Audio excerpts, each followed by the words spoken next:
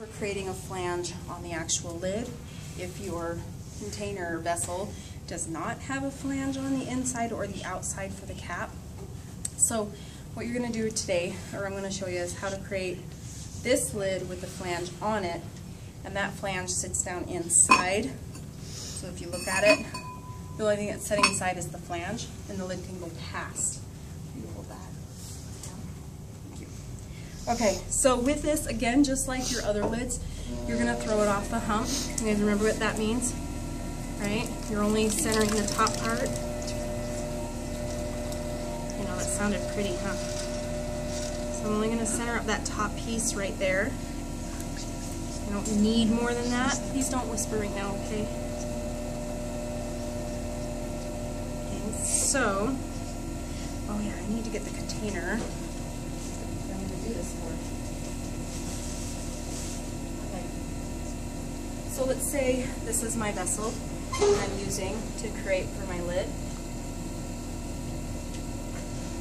You need the calipers, and this time you're going to measure the inside of that container so that the outside of the flange fits the inside.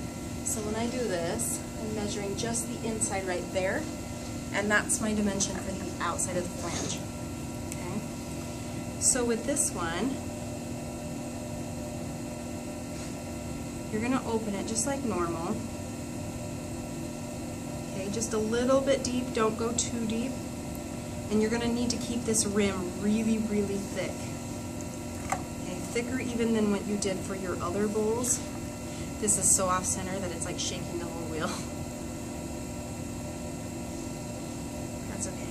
And then you're going to pull this out almost until you hit that side. This is so off-center, it's making my whole project. I'm just going to cut that off. If the whole piece of clay that you're centering off the hump is so bad that it's making everything shake, you may have to do a little bit of centering in order to make that stop. Okay, now I'll focus on just this. Okay, try this again.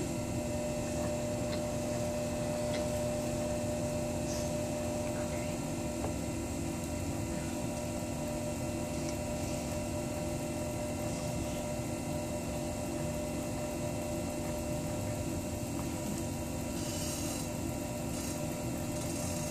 Open that up, leaving the rim really thick, you guys, really, really thick.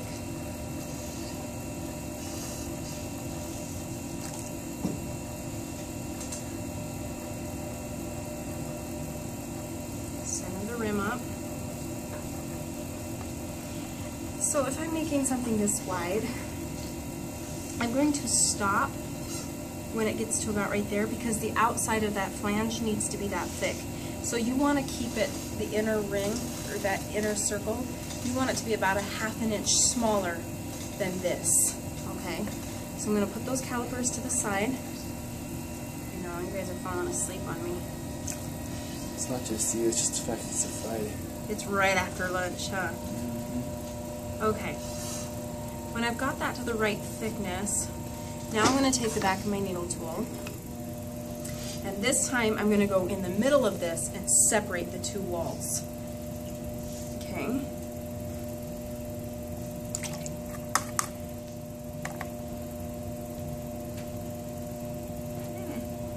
Caught. And you're going to dive down quite deep. And it's going to look like you made a mistake, but you're not, I promise. This is a good thing.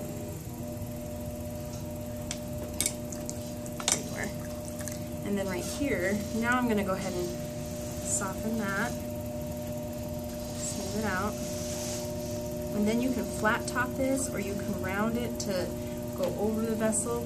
I'm going to flat top it this time. And now the biggest thing is we just want that flange to not be any bigger than that. And it's slightly smaller, so I could technically pull it out just a little bit. Make sure it's not too big. Perfect. And then you just clean it up.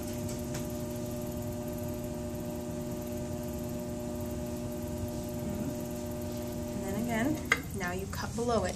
And again, it's just a matter of if you want to carve the knob out of it or if you want to add the knob to how far deep you cut below. And sometimes you may have to cut this a couple of times to get it to loosen.